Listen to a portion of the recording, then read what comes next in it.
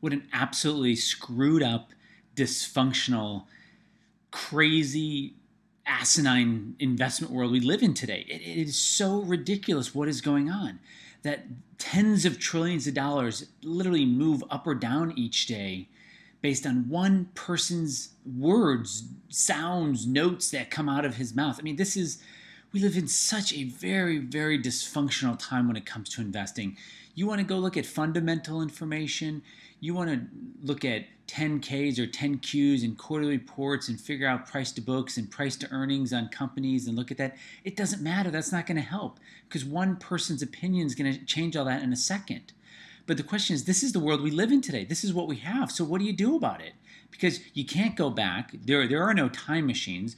This is the world we live in. And as asinine and crazy and stupid and dysfunctional as it is, this is what we have. And I know history will look back on this period of time, probably from 2000 to probably 2018, and go, what a screwed up, dysfunctional, upside down time to invest in. Yet this is where we are. This is what we have today. So the question is what to do. Now, not surprisingly, my thoughts this week really are what a screwed up investment world we live in right now. But we do live in it, and we're going to continue to live in it, so we need to figure out what to do with our money. And that's what I want to talk with you about, because we're not getting out of this investment world. We have to figure out what to do. So I love bringing in the Reagan cabinet picture every once in a while and changing the caption on it. And this caption is, "The public thinks Ben Bernanke knows what he's doing." He doesn't. He's making it up. He may be doing his best. I'm not saying he's a villain or a good person or a bad person, but he doesn't know. It's a complete blind experiment. And the last 100 years of Fed history says it's not going to work out. And it's certainly not going to work out for the bottom 90% of the population, whether they are inside or outside of the United States. Because the direction of the bottom 90%'s net worth is going down. Whether we have inflation or deflation or disinflation, it doesn't matter. The fact that policies should do anything is crazy. You think fundamental information should drive markets, but not anymore. Certainly not since 2008. And so this is really hurting the bottom 90% of people, really, truly hurting people. And so, you've got this guy who's, my words are magical. What shall I say today? What noises should I speak from my mouth to move the markets? And as absurd as that is, that's what we have today.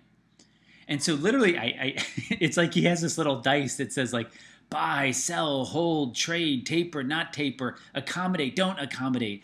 It is just absolutely absurd. But again, this is where we are. So what do you do about it? Well, the first thing is you got to remember there's no hiding.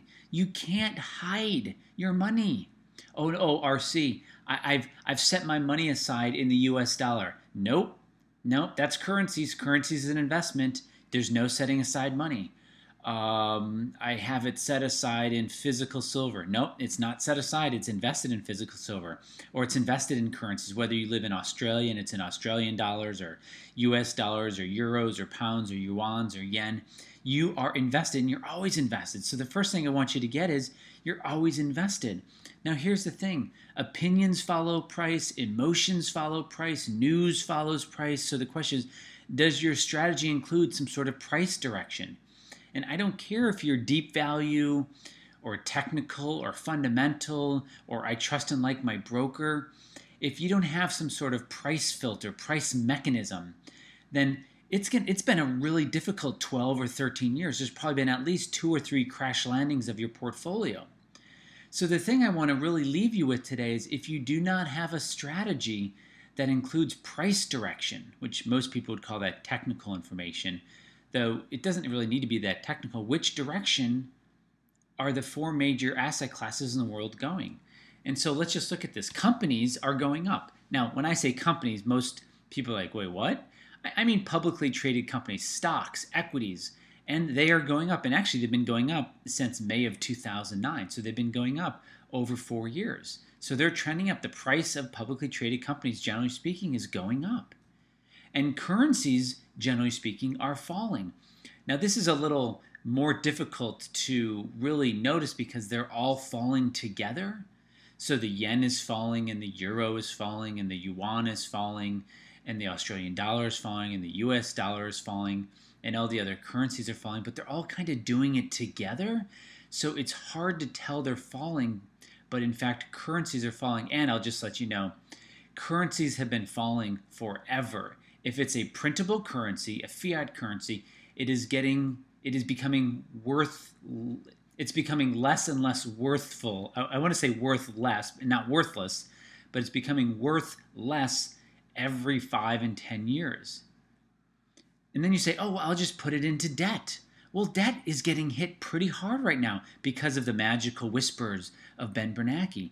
And this is really sad because the majority of people who have debt, which most people don't think of it as debt, they say bonds, municipal bonds, corporate bonds, government bonds, but it's debt. And that's going down. One, it's going down because all that debt's in printable currencies. But two, the principal is actually going down. And we know that because when the yield goes up, the principal goes down. And so debt is falling. And the sad thing about that is most of the people who are in bonds and debt are people in their 50s, 60s, 70s, and 80s and 90s. They don't have the time to repair. And then you say, well, I'll just put it in physical. Well, depending on what physical you're talking about, if it's commodities are, generally speaking, have been falling for years.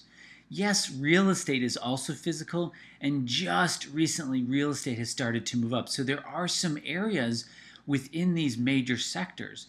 But the point is you want to start noticing in your strategies, do your strategy incorporate price direction?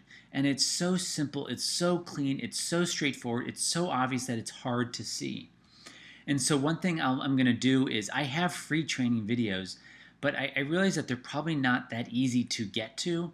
And so I'm doing a little redesign to get these free training videos out to you. You don't even need to opt in to watch them. I just want to make sure you have them, because even if we never work together, watch them. They will absolutely shift and impact and change and adjust the way that you protect and grow money. And what you'll learn is really how to diversify, not into strategies or sectors or asset classes, but really diversify into, I misspoke there. It's about diversifying into strategies and not sectors or asset classes. Because here's the thing, we're in a sideways market, and we've been in a sideways market since 2000, and it's 2013, and we're going to be in a sideways market for at least another 5 years. And how one invests in a sideways market is very, very, very different than how somebody invests in an up market. And rebalancing and conventional diversification is not going to help. I want you guys to have a great weekend. Hug your kids, hug your wife, your husband, your neighbors. Appreciate what you have, and I will be speaking with you soon. You guys take care.